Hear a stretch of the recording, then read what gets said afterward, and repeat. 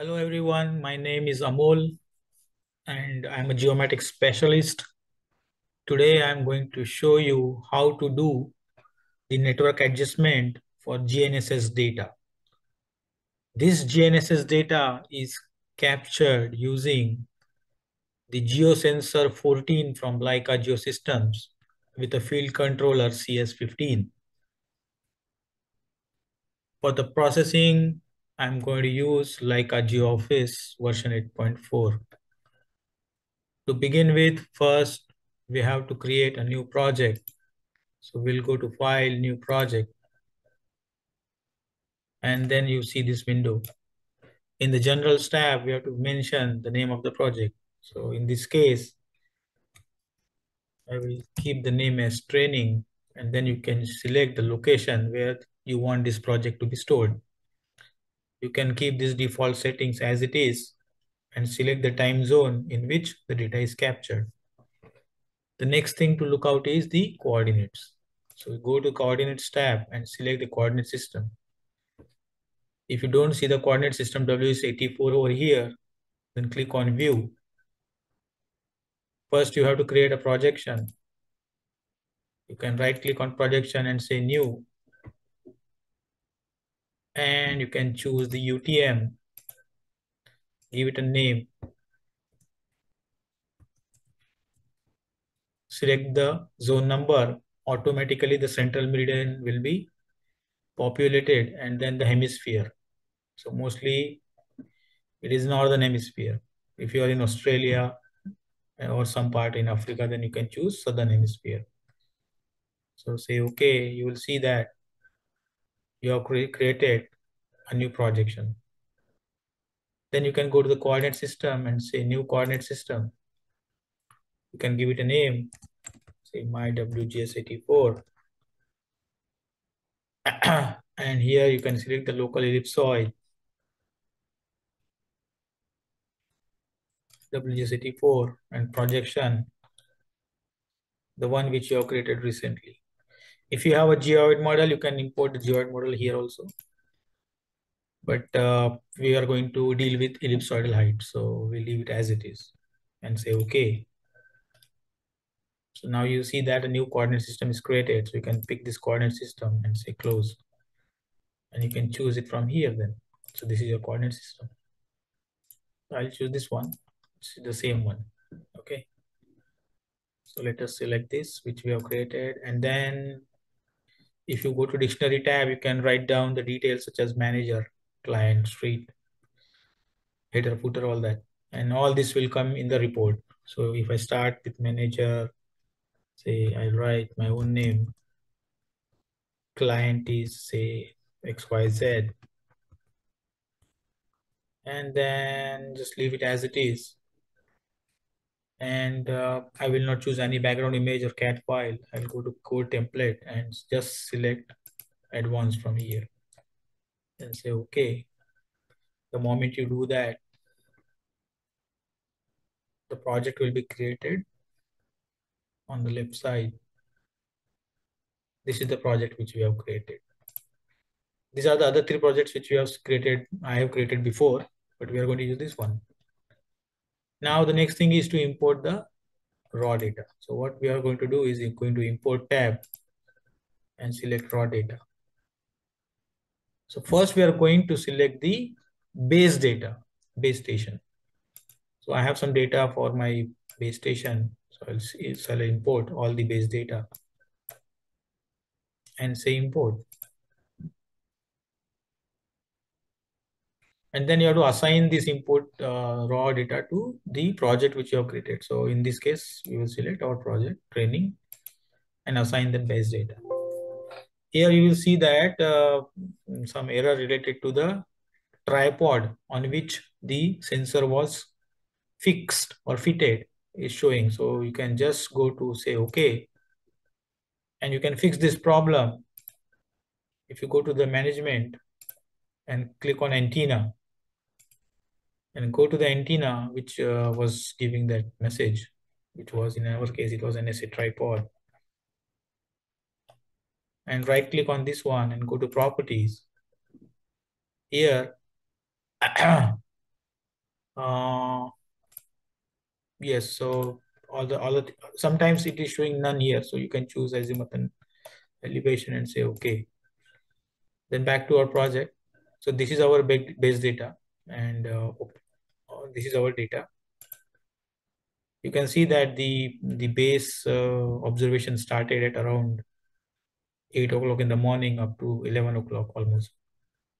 So we have two signals received here. So we don't want this one. So we can right click and delete this one.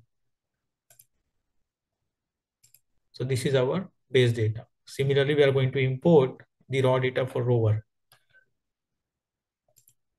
So again, go to import tab, click on raw data, then click on the data folder where you have stored it. So this is my folder, and I will select some raw data for my rover. Assign it to the folder, sorry, assign it to the project which you have created.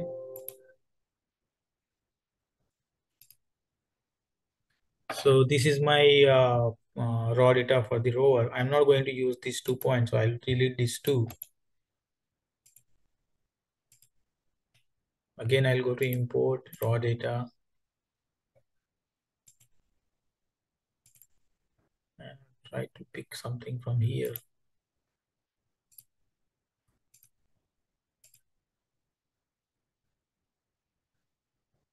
Again, assign it to the same project.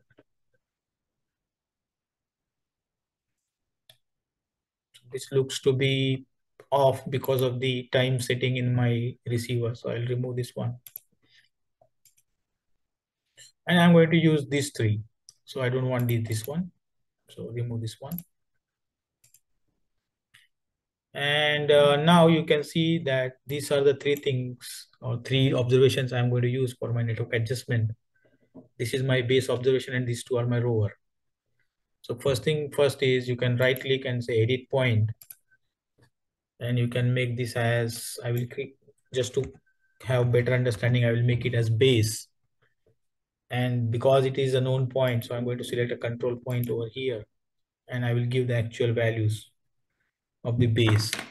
So the actual values of my base station is this one. And all this data, all these coordinates are in WGS84 coordinate system.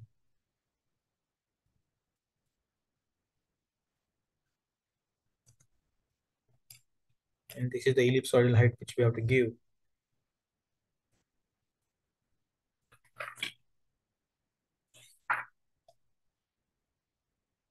Say apply OK. And these are my rovers. So I can say that this is edit point. Because these are navigated points, so I'm not going to do anything except changing the name as rover 1. Rest of the settings will remain same. And this is my point, rover 2. So I'll just make it as rover 2.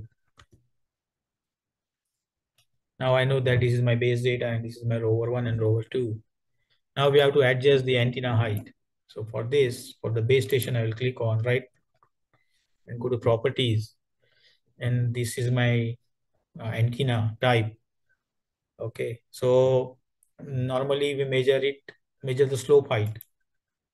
And it is taken from some horizontal offset. So if you want to enter the horizontal offset, you have to click on view, go to this tripod and click on properties.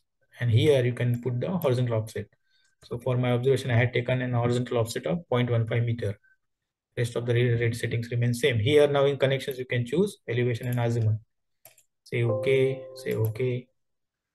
So we have done so the moment you give horizontal offset and the slope height which you have measured, in my case, it is 1.43 meters. So automatically the vertical height, this height will be calculated. And this is the offset I was talking about, 15 centimeter. And this is the height, slope height, which we have measured. So say okay. So we have done it for the control point. Similarly, we do it for the R1 and R2. So go to R1 properties. And in case of R1 again, my offset was 0.15. So I'll just right click on this my tripod and say here 0.15. Rest of the remain, and again here I will choose azimuth and elevation and azimuth. Say okay. And this for this now you can see this is the sloping height. So my vertical height is this one. And say okay. Again go to right click, properties. This is my my second rover, and the second rover was fitted on a pole. So if you don't have any offset here, it directly gives the height. So my measured height was 1.8 meter. So I'll keep this as it is and say okay. So now my data is ready for processing. So I can use this hammer tool and select this is my base station. So base will always be in red color. And then you can use this hammer and say this is my rover 1 and this is my rover 2. So once you do that, your data is ready for processing. So simply you have to do it is go right click here, choose the processing mode manual, processing parameters.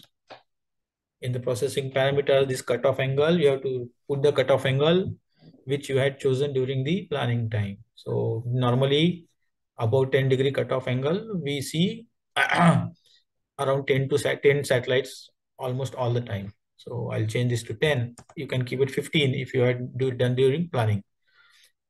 Solution type, you can keep as automatic, and GNSS type. So because we are using GPS and GLONASS both, so I will select this one and say okay. And then again right click here and go to process. So this will process my data, and you can see that I have got the coordinates for R1 and R2. But these coordinates are in local grid, Cartesian coordinates, X, Y, Z. If you want to change this to geodetic coordinates, which are latitude and longitude, you can click on this button and it will convert it into geodetic coordinates. The next thing you have to do is right click this one and store. Similarly, on the results tab, you can just see here, keep. If you want to modify the name, you can just go to modify and say here, my report, my network adjustment report. Now, if you come and view the data, you will see that this is my base station and this is my rover 1 and this is my rover 2. The next thing we have to do is to do the adjustment. For that, we need to join R1 and R2, this line. This baseline is missing, R1 and R2. So again, we will go to GPS processing. This time we will remove this one, all of those. So we deselect all, and then we choose only these two for processing. So I can make this one as base and this one as rover. So same thing, go here, processing mode is done, processing parameters are done. Again, process it. Just right click here, say store, and then you can keep this report.